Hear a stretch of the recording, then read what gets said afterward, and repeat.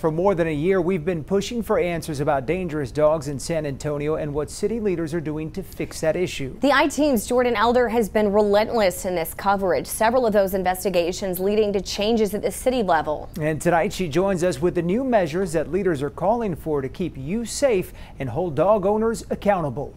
They're my grandkids. They get home before me. The emotions are still high for Max de los Santos. He's adjusting to a new life after being attacked by dogs last year. More than a dozen surgeries, months in the hospital. But now he and his family are advocating for change.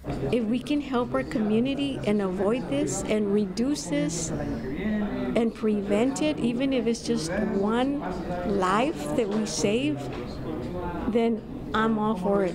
Councilwoman Marina Alderete-Gavito felt the same way, filing this request for 3 big changes to how loose and dangerous dogs are handled. Right now, fines are handled on a sliding scale if your dog gets loose. This proposal would raise those fines. It would also allow people to use a pseudonym to file aggressive or dangerous dog affidavits, which could prevent retaliation. These affidavits are the only way ACS can start an investigation. It would also direct ACS to sterilize owned animals that get loose. For years, ACS has said that state law doesn't allow that. It's on their website even now. But the city attorney looked it over and said that's not how they interpreted the law, giving the go-ahead.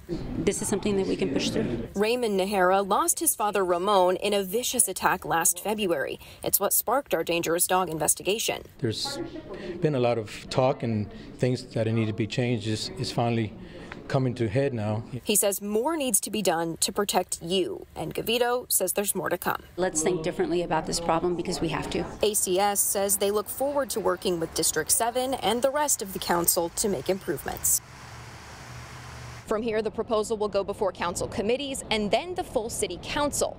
Keep in mind, the city and the county sometimes work together on animal control issues, but the entities are separate. The city has an Animal Care Services Advisory Board, but as of right now, Bexar County doesn't have anything like that.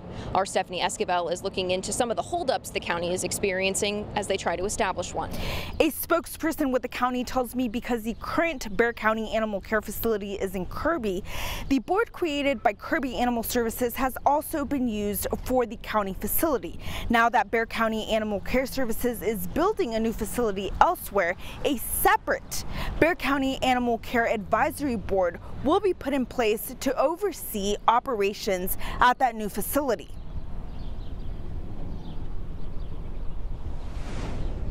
Motion carries. Get it done.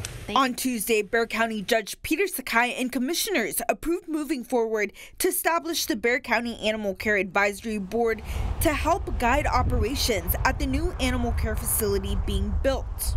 That they make recommendations for improvement for anything that comes up, and especially as we move into a new facility, we really want to create a best practice for how we're going to operate that facility. Currently, Bexar County does not have an advisory board of its own. Since 2017, the Kirby Animal Services Advisory Board has been providing guidance to the Bexar County facility. During the time when we were partnered, we actually utilized their board. We were part of their, quarterly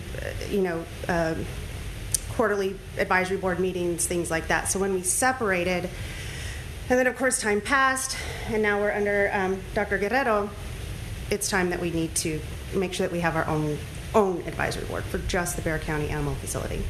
Now that Bexar County is building a new facility in an unincorporated part of the county, the separate advisory board will solely focus on making sure all animals are getting the best care possible at that facility. This will also ensure compliance with the state of Texas Health and Safety Code. Provides their expertise and their guidance, advocate for effective animal care policies, and obviously to support compliance with Chapter 10. Stephanie Esquivel, News 4 San Antonio.